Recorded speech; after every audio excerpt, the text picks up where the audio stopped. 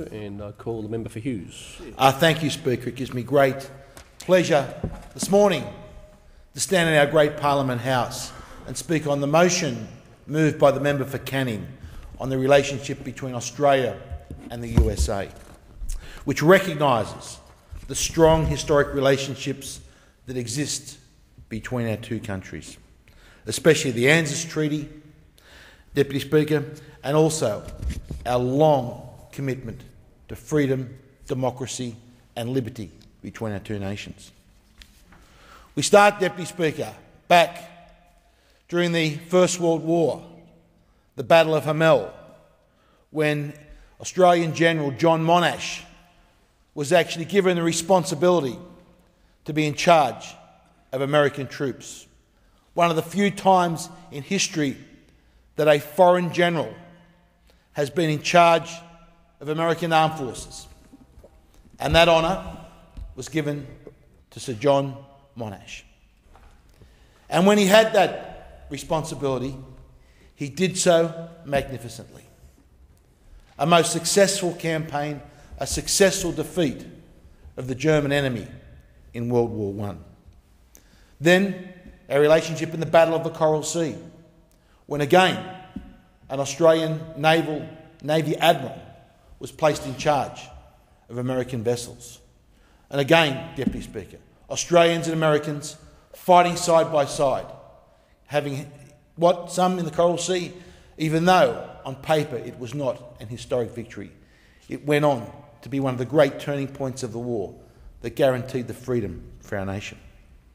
Through to Korea, Vietnam, we still stood side by side with our American friends. Vietnam, often an unpopular war, Deputy Speaker, but gave the fledgling democracies of the Asian nations a chance to establish themselves.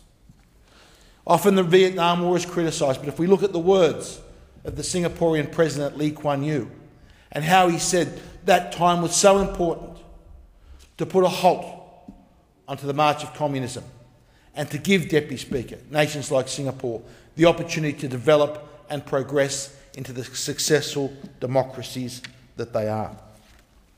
And of course, Deputy Speaker, we see today the Americans, under their new president, Deputy Speaker, having enormous economic success.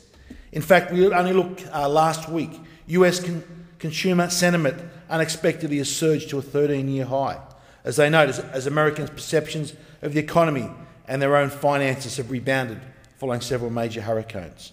The jump in sentiment, greater than any of the analysis predicted, was the result of falling gasoline prices, repeated record highs for the stock market, a 16-year low in unemployment, and a post-storm recovery efforts which have rebounded economic growth.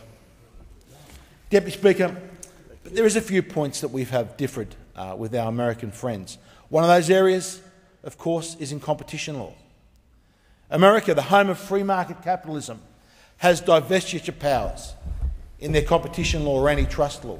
They also have divestiture powers which we do not have here in Australia. America also has an act called the Robertson-Patman Act, which is a prohibition on anti-competitive price discrimination. Our competition laws, Deputy Speaker, have no such equivalent provision. But, Deputy Speaker, although we share many great successes in the US with the US over the last century, today we share many of those challenges. We see the same threats to our democracy, threats to freedom and liberty, Deputy Speaker, that come about with our cultures being under attack. We see groups, Deputy Speaker, both in Australia and America, smearing our founders, belittling our nation's accomplishments, pillaring it for failing to live up to the ideas that we hold. Deputy Speaker, we see in both nations those that mock our most sacred traditions and those that deride our heroes.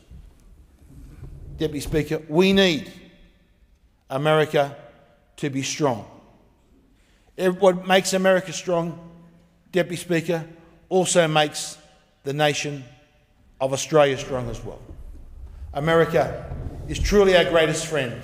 It has been, Deputy Speaker, for the last century, and I hope that with the work of this parliament that it can be for the next century. The member for I thank the Hughes, House.